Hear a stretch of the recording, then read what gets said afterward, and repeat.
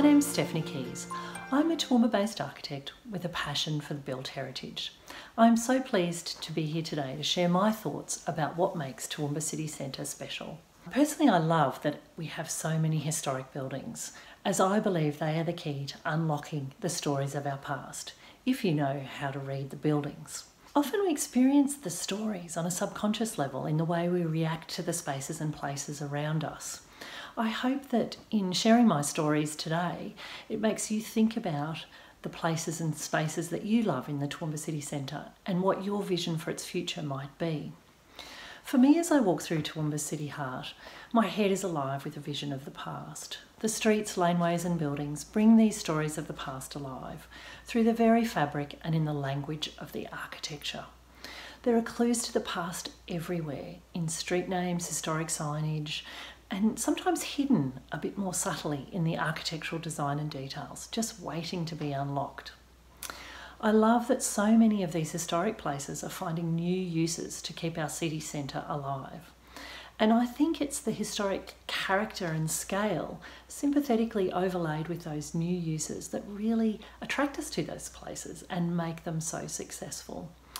I'd like to share a couple of examples of projects that I've been lucky enough to work on, just to illustrate this idea of the stories and those spaces. And I hope it encourages you to look up and around and experience your city centre in a slightly different way.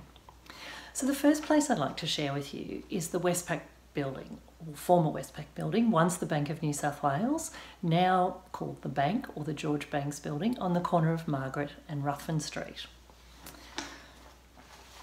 The Bank building is located on Toowoomba's most prominent corner, and it's an imposing sandstone building that features the language of classical Greek and Roman temples and buildings, with its giant order Doric style columns and pilasters arranged in a strict geometry and rhythm typical of those buildings.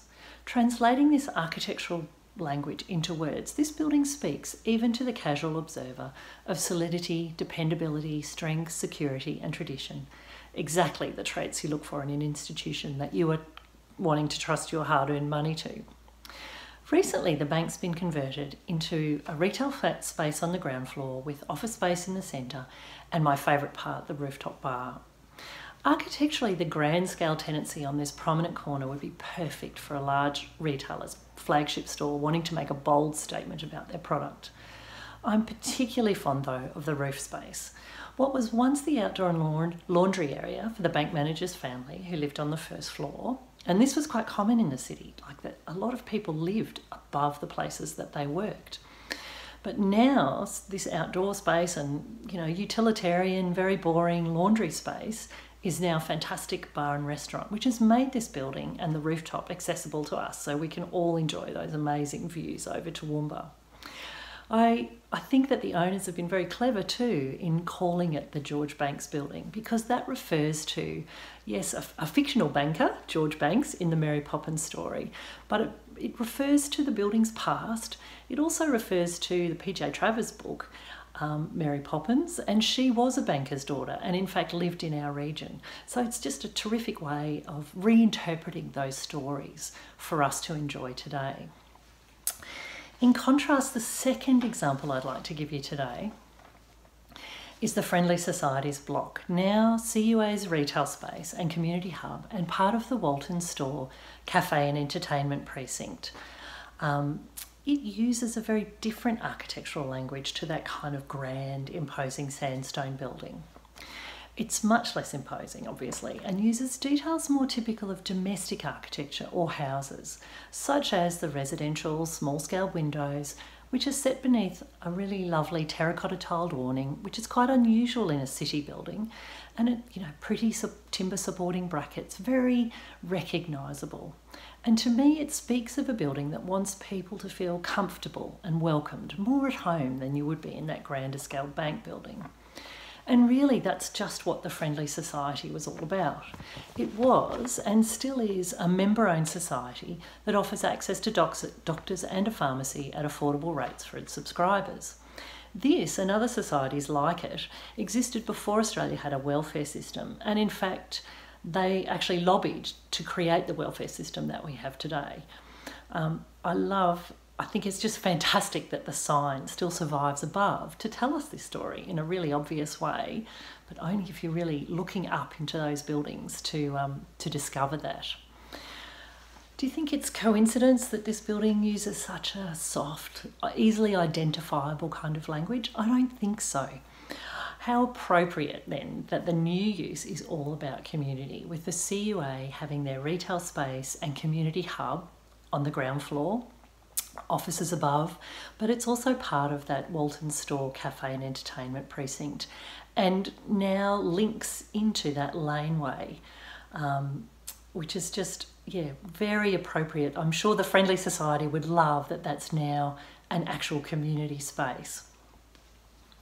So as you may have guessed, I'm really impressed that the original story and character of these two buildings is actually integral to the design and the use of their new spaces.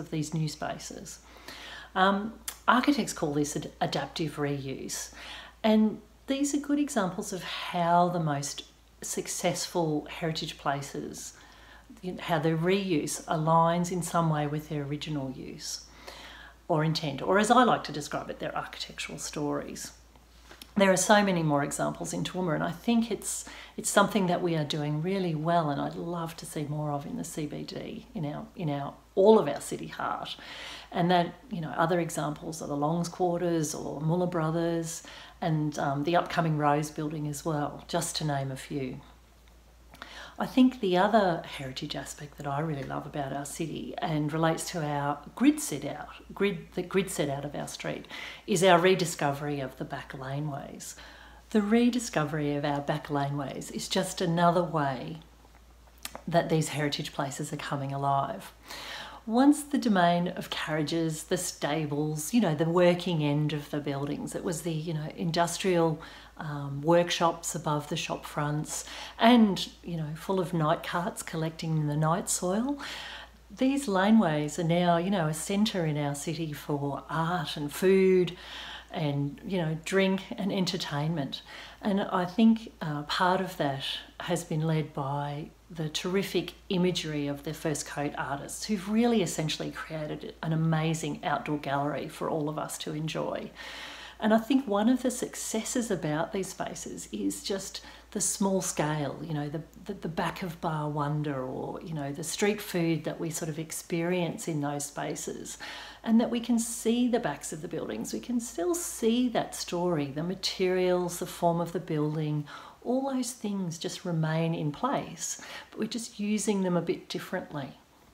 And I think that scale, that very human scale and small scale, and the intimacy of those spaces with that amazing artwork just give them this incredibly unique Toowoomba character. I guess I'm lucky that my research for various architectural projects has given me this little bit of knowledge about, those stories and what those buildings, the history of those buildings and what they're telling us. But I think that we're really lucky as a community that those buildings actually remain as the keepers of those stories, and I'd love to see that remain in the Toowoomba of future. I'm privileged to have been able to give you this glimpse into some of those stories, and perhaps inspire you to think about your own history or experience of the city centre and places that are special to you. And that makes you think about, well, what do you want that city centre to feel like in the future? A sustainable city for me is one that retains our heritage places, keeps that intimate scale, and importantly keeps the key features of those original buildings, but makes use of them in new ways that are compatible with their original design and their intent. That way our architectural stories are retained for everyone to access, whether you remember how they were in the past or only know how they are now. We still experience that, in a physical sense, whether we can read it in the architectural language or not. The best new buildings should be designed in a way that respects and celebrates this history, and those buildings which are living links to our past, our collective memory of place, if you like. To me, this is key in making the city, as it grows, which it inevitably will, but we want it to be more inclusive and sustainable from an environmental and social perspective. So I'd like to challenge you to think about what the future for the city looks and feels like for you, and perhaps what you think we should be doing to achieve this. So please get involved and have your say on the Toowoomba of 10 years' time and your vision for it. So check out yoursay.tr.qld.gov.au. Thank you.